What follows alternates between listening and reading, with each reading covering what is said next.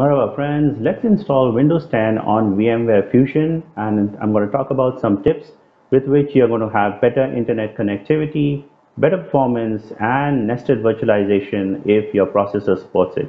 So let's file a new machine on VMware Fusion, the free version. I assume you have it, and let's create a custom machine, and from here we're going to select Windows 10 and later 64 bits. You can choose a legacy BIOS or UEFI. I'm going to go with UEFI and I'm going to create a new virtual disk. Now that this is created, we're going to click on customize settings and we are going to change some options that I need to show you for better performance and better network connectivity. So I'm going to rename it to Tiny Windows 10, and if you are not aware, this is Windows 10 stripped down to its bare minimum, but it's still Windows 10. So I would recommend you try out. Okay. So clicking on general settings, this looks good. We do not need to change anything here. Let's go back to show all sharing. If after installing the VMware tools, we can enable shared folders, default applications. I'm going to uncheck this.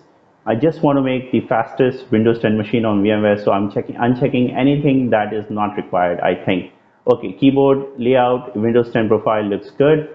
Processors and memory, very important. Guys, I have 4 processor cores. I'm going to allocate 4 processor cores. And yes, the machine is still going to work. It was a big surprise for me too, and for you guys also. So you can allocate as many processor cores you have. For the memory, I would bump it up to 6 gigs, but it says I just have 204 MB remaining on my Mac. So, and this is very important, enable hypervisor application on this virtual machine, with which you are going to get nested virtualization. If you check that, enable IOMMU, then you can even pass through your CPU if your motherboard supports it. For me, it does not, so I'm leaving that unchecked. All right.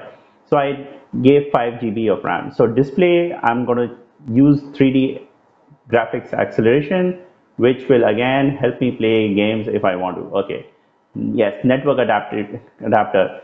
Most of you will use share with my Mac, which says it shares the IP address of the Mac on the external network and it provides network address translation. Although this is good, but we are going to go with bridge networking and not with auto detect. So with this, we need a MAC address and we can generate as many MAC addresses that we want, but we are going to dedicate an Ethernet card. So we're going to click on Ethernet and click there and click on yes, and it says VMware Fusion needs to create a bridge for Ethernet. So type in your administrative password and your bridge has been created. This will give you better internet than the other options. So tip number 1. Okay. All right.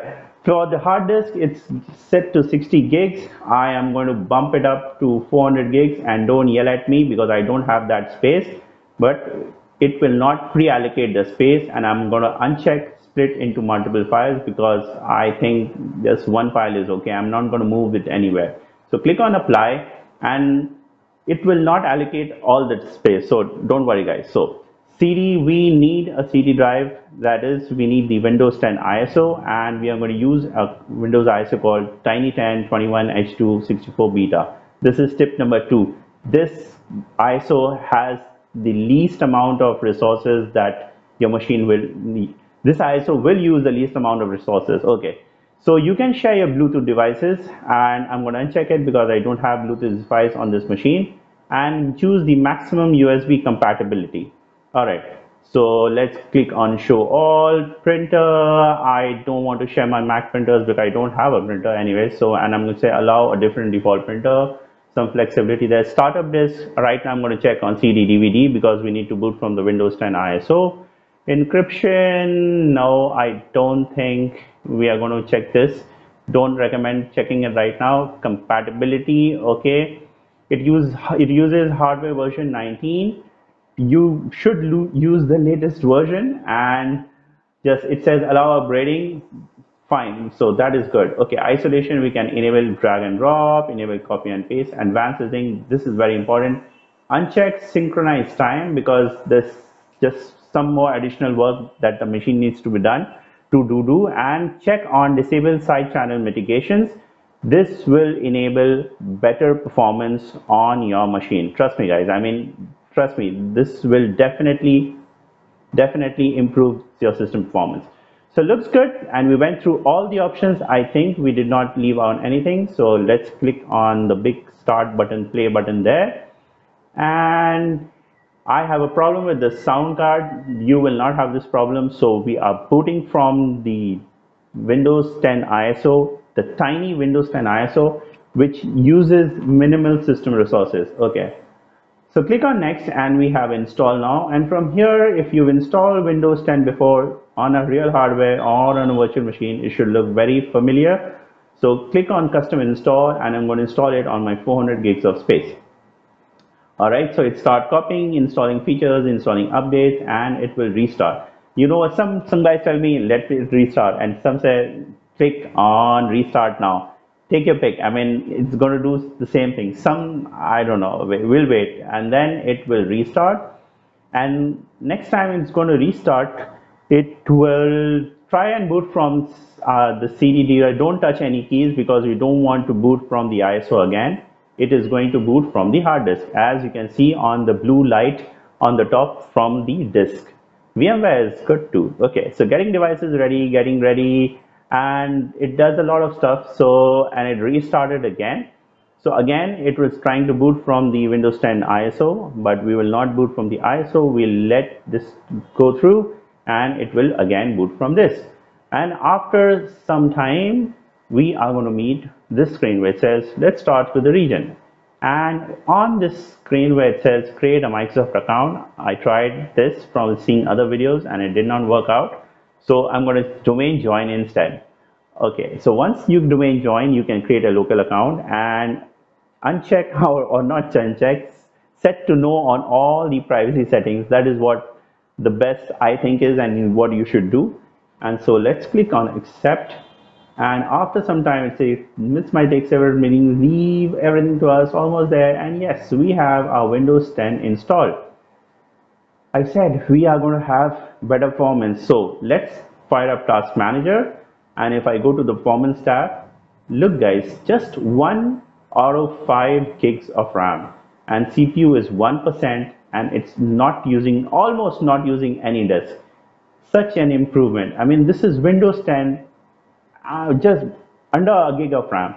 So yes, but we still have to install the VMware tools. So let's select VMware tools installer, and while it is firing up, I will show you the system specs that we are actually running Windows 10, the version that it has.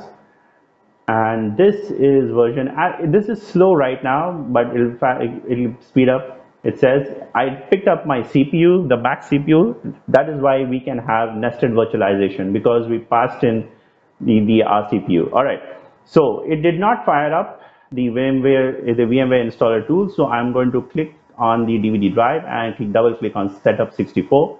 Why? Because I have a 64-bit system. And this time VMware tools installer will fire up, and we will click and select the complete installation. You can go with typical custom. I just like to install everything because it's going to be good. And this will take some time again and it will install all the good drivers that VMware has made for Windows 10, and it will improve our system performance also. So we have good system performance through tiny Windows 10. We have better network connectivity through a bridge networking, and we can also have nested virtualization because we passed in our CPU direct. Okay, so once this is yes and it's complete and it's asking me to restart, so yes, obviously let's click on finish and restart our system, and I will show you that we can resize the screen and logging in back in. Yes, we have the screen. Don't worry about my internet. Sometimes my internet goes down. And if we check the display adapters, we have VMware SPG 3D. So 3D on our drivers, yes. And if we check the network drivers, detected our network card because we use bridge networking, and the driver is provided by Microsoft. We could use the driver by VMware, but so this guys is full screen. And thank you guys so much for your time. Take care, and I'm going to talk about this in my next video, the ups and downs of tiny Windows 10.